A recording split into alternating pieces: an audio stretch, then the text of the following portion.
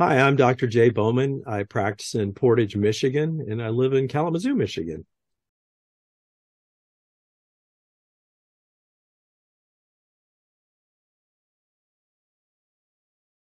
Looking back at my residency, I think hold this curiosity that you started with throughout the entire process. As I said earlier, that the education is much like the Socratic method. At least it was where I went to residency. So what happens is you'd have this question about something, like facial growth.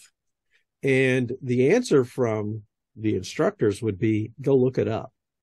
And so spend the time. I know libraries are disappearing and now you have all these methods you can use online, but I would go find a book, find articles, whatever I could find going back in the history of orthodontics. And it was generally just in the journals that were in our library to find answers for myself. We didn't have a textbook. It was all in articles and notes, etc., from our instructors.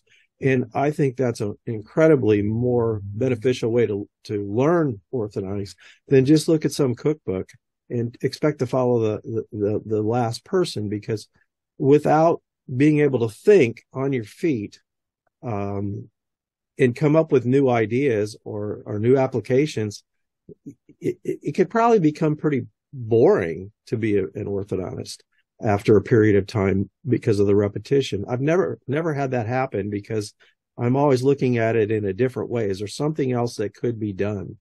And so be skeptical. I think that was one of the number one things we learned is be skeptical about everything and ask questions and, question your mentors and take chances and learn in the residency rather than find out when you get out there are things you don't understand or don't even know where the resource would be to find out. So I loved being a resident. I know that sounds crazy, but it was very difficult. But if I could go back to the same instructors in the same place, I would do it again tomorrow.